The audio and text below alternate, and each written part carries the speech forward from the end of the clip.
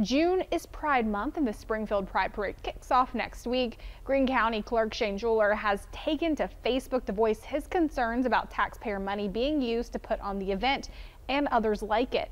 Michael Hoffman sat down with him along with the Glow Center, which puts on the parade and serves as the LGBTQIA community in the Ozarks. He now joins us in the newsroom. Michael, how much taxpayer money is actually being used here?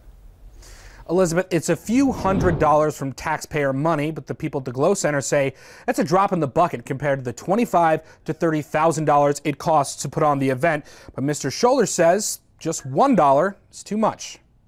If you have concerns about the upcoming Pridefest in terms of taxpayer dollars that are being spent on this because you have concerns, you need to voice those respectfully. Greene County Clerk Shane Schuler posted this to Facebook, voicing concerns over how Ozarks Pridefest will use tax dollars. I think that's an important conversation to have because I certainly believe as a Christian that I do not have the right to impose my beliefs upon anyone, and I don't want government-funded tax dollars being used to be able to do that. Just a question for you, do you know how much taxpayer money is actually being used for this?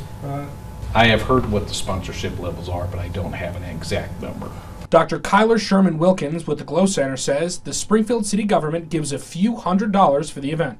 It's a tiny fraction of our overall sponsorship. And so I would just want to make sure that that context is very clear. We're not talking about half or 50%. We're not even talking about 10 or 5%.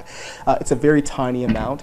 And so I don't want people to get this impression that this is something that's happening, like the city is sponsoring this. This is a Glow Center event. The Pridefest has happened in June in Springfield since 2015. Thousands are in attendance every year. Kyler says the event isn't just for the LGBTQIA+ community. We want the same thing that everyone wants. We want to be able to live our lives. We want to be able to love who we want to love and just thrive and live the American dream, as it were. And I think Pride is really important to show non-LGBTQ folks what is the reality when it comes to LGBT people. In a statement, the city of Springfield says that they are not sponsoring the event, but the health department will pass out health-related information at that event, and the human resources department are set to use the large crowd and turnout as an employment and recruitment opportunity. Now, if you do want to read that full statement from the city of Springfield, check out this story online on ky3.com in our free KY3 News app. Back to you in the studio. Elizabeth? Thanks, Michael.